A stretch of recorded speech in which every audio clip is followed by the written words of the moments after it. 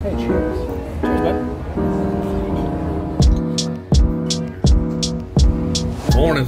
Another day, another rear world test. Today we're doing it on the Samsung Galaxy Z Flip5, the new flip style foldable from Samsung. Now we're going to test out this phone all while we explore as per the usual, but first things first.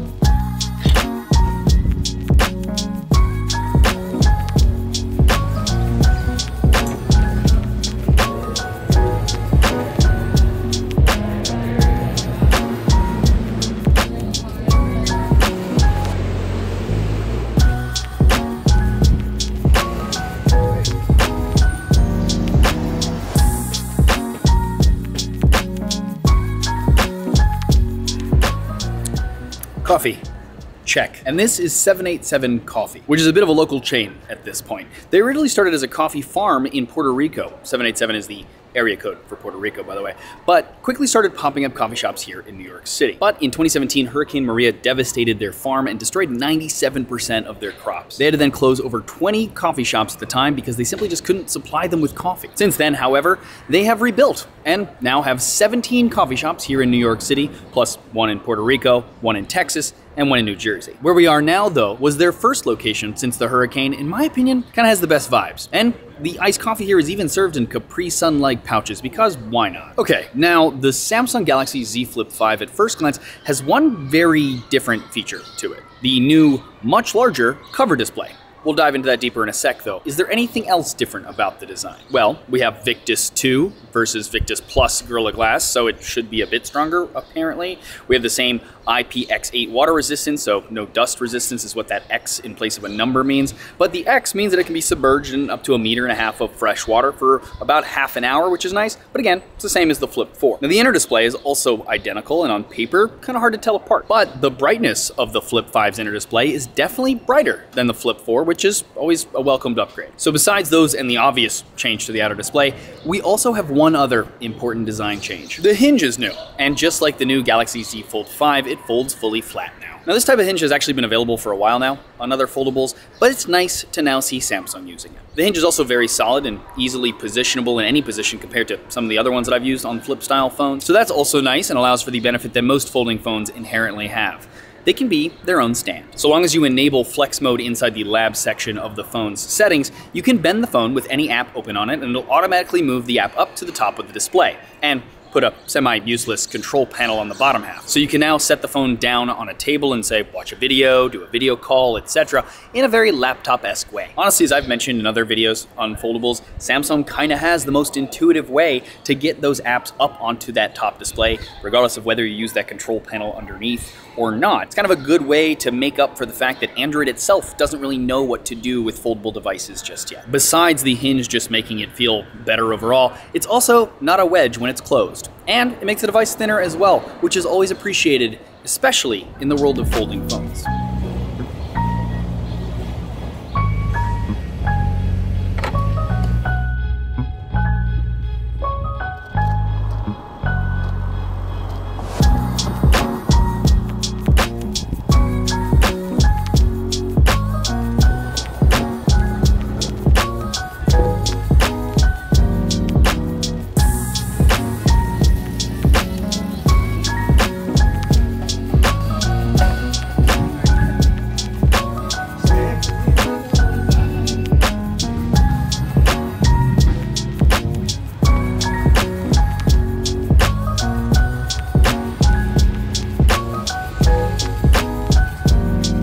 Speaking of how the Z Flip 5 is now thinner, we're actually walking by the narrowest building in New York City here in the West Village. Yeah, segways.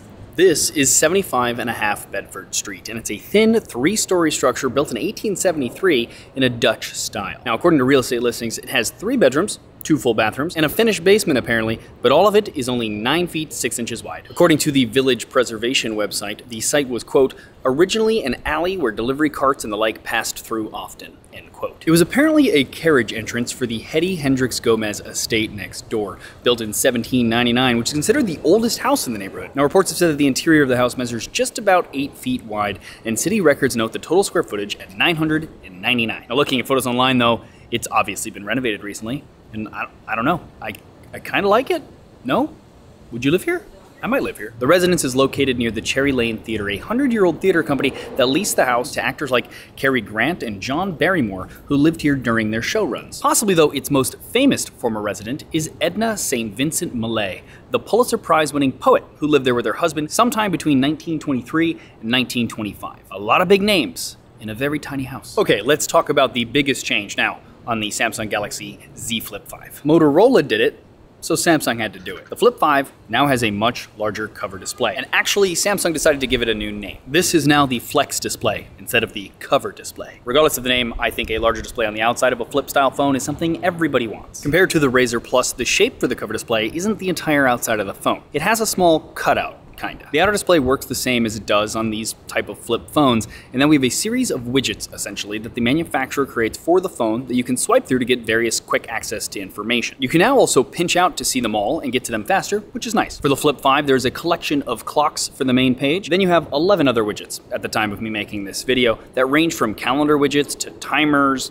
quick access to contacts, etc. As usual, this always feels to me like a smartwatch UI kind of built into the outside of the phone, which is useful in some ways. Here though, at least we do get a lot more info at a glance because of that larger display. Now you can also run full apps on this outer display, just like Motorola lets you with the Razr Plus. Unlike Motorola though, Samsung makes you jump through some hoops to do it. You have to download the Good Lock app from the Galaxy Store. Without getting into too much detail, it's a suite of apps that Samsung makes that allows you to further customize your Samsung phone that started life out as a lock screen customizer, hence the name. You then download Multi-Star, it's called, from within there, tap on I Heart Galaxy Foldable, and add the launcher widget to the outer screen. And you can then add apps from the phone to there to be launched on that display. Not all of them work, as some will tell you to open the phone, defeating the purpose really, but it does allow you to launch most apps. I like it for Spotify, Notion, and even to respond quickly to Telegram and WhatsApp. Comparing it to the Razr Plus display, that might have a larger screen technically, but it has the choice of using the entire outer display or having things come up slightly. And truthfully, you did use it a lot in that upper way because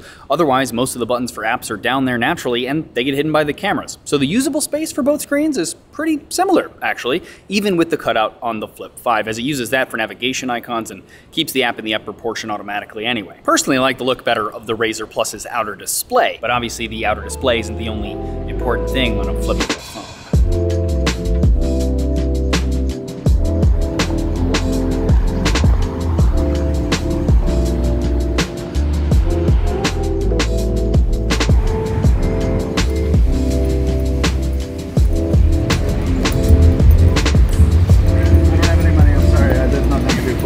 Excuse me. Here you go. Take that. Oh wait, no, that's oh no! Never mind. Speaking of flippy clamshell phones, this is the Clam. And no, it's not the local dive bar in Family Guy, unfortunately. Now, it opened in 2014 and is the same restaurant team as Little Owl, which is a restaurant I used to love coming to when I lived over here years ago. If you can tell by the name, the bivalve is everywhere on the menu. But even if you don't love clams, I'm not a huge fan of the raw ones, but I do love a good cooked one. There are other bivalves on the menu, like oysters is probably what I would go for if I was looking for something raw, as well as just some other great seafood dishes. I, though, am going to be basic and get the spaghetti and clams, because you just got it. So someone's gotta try clam. Clamshell phone. Try the clam. Oh. Cheers. Hey, cheers. Cheers, bud. I like raw clams. Not my favorite. Raw oysters, fine. Raw clams? You do? Cooked? Fine. Raw? Not so much. Those cooked ones we had in Montauk. All baked clams. Baked clams. Okay, so what else is different about the Flip 5 versus the Flip 4? Well, we have an upgraded chipset, the Qualcomm Snapdragon 8 Gen 2 instead of the Gen 1. But the bigger thing for me lately is that this is now a Snapdragon for Galaxy chipset, which basically just means that it's one overclocked, but it's been optimized by Qualcomm, the maker of the chipset, and Samsung. And frankly, in the S23 series where it debuted, it felt better than I expected, and battery life was better too. So here's to hoping for some of that here. Some other small changes, the USB-C port is now USB 3.2 versus the 2.0 that they've been using for a long time. So for the potentially rare times you need to plug in the phone to pull off a lot of stuff, it's a lot faster to do so. Wi-Fi 6E is also in here now, which most people don't care too much about, but it's a nice jump in speed for Wi-Fi if you have a Wi-Fi 6E enabled router. If you want more info on what Wi-Fi 6E is, I did a whole decoder episode, my explainer series here on the channel, that I'll link below. The cameras are the same hardware, but processing has changed a bit. As we've shown many times, the hardware only tells part of the story for photos, and the processing can make a huge difference. In this case, images from the Z Flip 5 look a bit more contrasty and overall just a little bit better. to me at least. But as always, you guys let me know what you think in the comments below. Always appreciate hearing from you guys. The selfie camera, though, is slightly different in that the aperture is a bit faster, so it should technically let in more light, but it's also slightly wider, which I think is probably a bigger difference for most people, and that's nice to see. But again, an inherent benefit of folding phones like this is that you don't have to use the selfie camera, and you can use the much better cameras on the rear and the outside display as your viewfinder, which is also another way that the larger outer display is more useful too. The battery on the phone is the same size, and it is still a flip style phone, and it seems that no matter what, that means not great battery life. Something about the thinness plus the dual displays, I don't know. But I'd say it is a bit better than last year, actually. Again, not sure if that comes down to the optimized chipset or just the newer chipset, but regardless, it seems a little bit better. It died earlier, and I recharged it with my battery pack. But here is my screen on time and usage for anyone curious about that. But as always, keep in mind that today was not normal. I used the camera way more than anyone would. But here is another day that was more normal, so you at least have something to compare it to.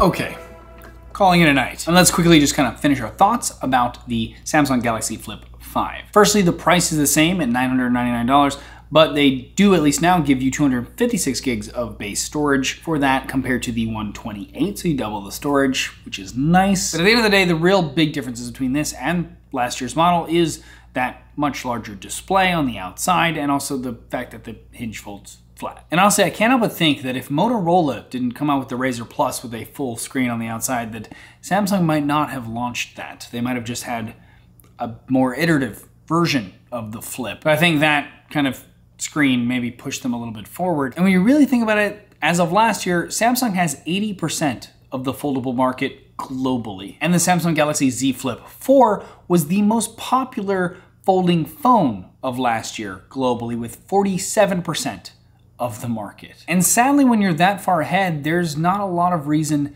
to innovate. There's not a lot of reason to change that much. But there you go. Let me know what you guys think about the device, about this weird little format that I do. Always appreciate hearing from you guys in the comments below. Also, I will leave a link below to the best price that I could find on the Z Flip 5, and I'll try to update that as regularly as I can. If you're not already subscribed, please do so and ding the bell so you get notified when I do videos. Also, check out the rest of the Real World Test series. We explore a lot of places with a lot of tech. Go check it out. There you go. I'm exhausted. It is very late, so I'm gonna get some sleep. Good night. Birds. Angry birds. I'm sorry, I'm leaving soon. Just like the new Galaxy Z Fold. Things are just banging? What are we banging? Can't win. Can never win. Jigglypuff. Got a loud little collar. Keys. People. It was cool in the 90s. I don't think it's cool anymore. I'm also biased because it makes sound when I'm trying to film. It's probably still cool. Or having things come up slightly. Car is coming. I can hear it. Here it comes. There it is. People are loud. Here they come. I will wait. I'm the idiot filming outside. Nope. Electric bike. Ready? Here it goes. Meow. Qualcomm Snapdragon 8. That's a lot of noise, bird. Your wings are very flappy. You have a Wi-Fi 6E enabled router. Can I have this thing? Put this in my face. Mignonette edition. Yeah? What was that, a West Coaster? Oh, you go West Coaster. Ah, no such thing, but I respect your opinion.